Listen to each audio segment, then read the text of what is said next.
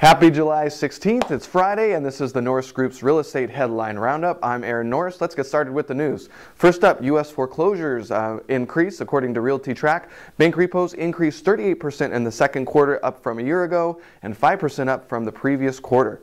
ForeclosureRadar releasing very similar numbers about foreclosure filings, but they're also telling us that cancellations at the trustee sales were driven up to the highest point this month by JP Chase, who purchased Washington Mutual loans. Also, third-party bids at the trustee sales actually got a better discount this last month. If you're not getting ForeclosureRadar's free market timing report monthly, you should definitely sign up on their website. Check out foreclosureradar.com. LA launches its own foreclosure initiative this week. The city can now levy fines up to $100,000 per property.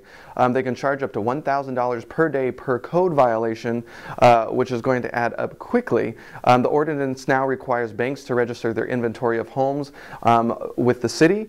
The California Mortgage Bankers Association citing that this is not very smart. It just increases the amount of paperwork, and it's already public information. Nevertheless, the city is going to be making a lot more money.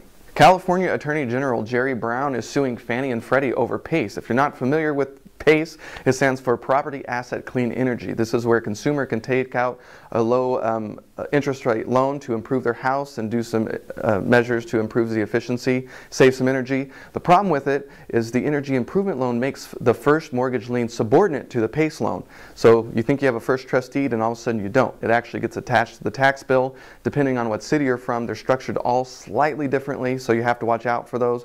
Fannie and Freddie, of course, complaining that it kicks them out of the first place position, and they have no control over the underwriting, and it also increases their risk. So not happy about that, and we're sure to hear a lot more as probably more banks chime in about this program in California. FHA in the news this week changing some guidelines, where at least they're looking for a 30-day period of public comment, looking to change three things in particular. They're changing the credit and down payment requirements for new borrowers.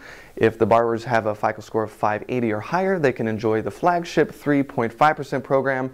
If the borrowers have less than 580, they might have to put as much as 10% down, maybe even over, and borrowers with a credit score of less than 500 no longer qualify. The second one, they're going to lower seller concessions from 6% to 3%.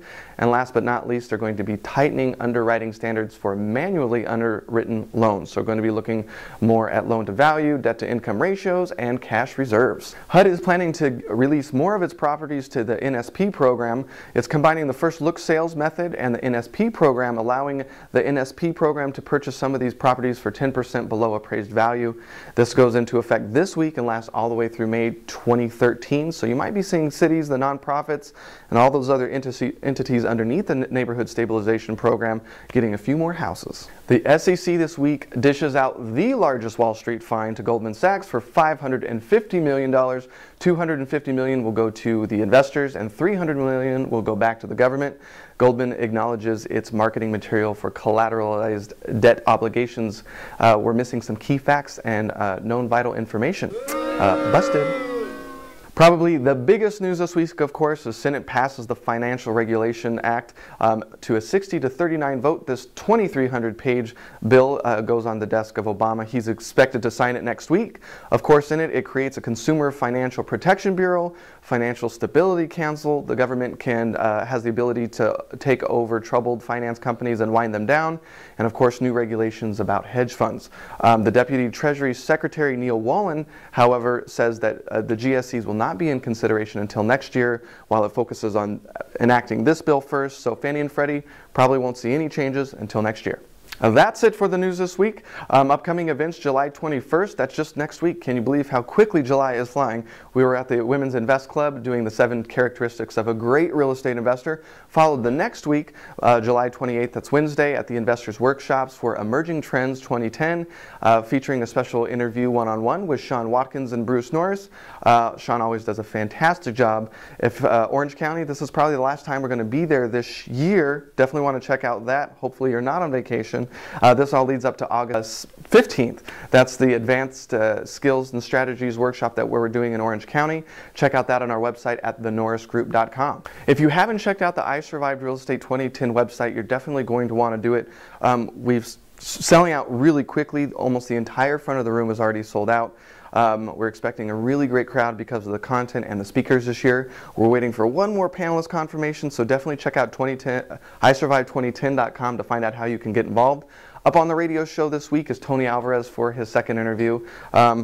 This was one of the awards that we got, one of 3 awards, 2 of which we got for the radio show and podcast. So everybody, thanks for listening and your support. For more information on upcoming events, always check out our website at thenorrisgroup.com, and that's the same place you can find information on our hard money loans. If you're looking to do some investing with trust deeds, check out tngtrustdeeds.com. Have a fantastic and safe weekend, and don't get burned.